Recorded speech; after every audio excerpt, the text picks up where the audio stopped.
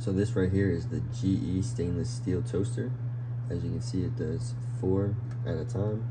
You can do 2 at a time on the right side or 2 on the left side. And it does have all these settings.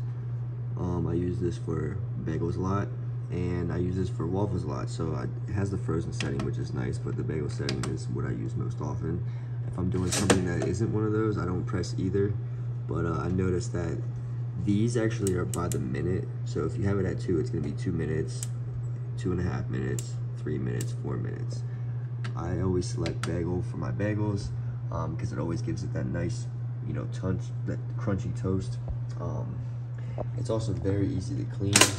As you can see, the system down here, there's a tray in the back that removes out, and you just dump it right into the trash can.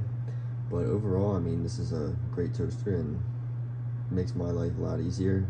Definitely toast my bagels and my waffles to how I like them, and I'm sure if you like them a little more burnt or a little less, you can always adjust the settings.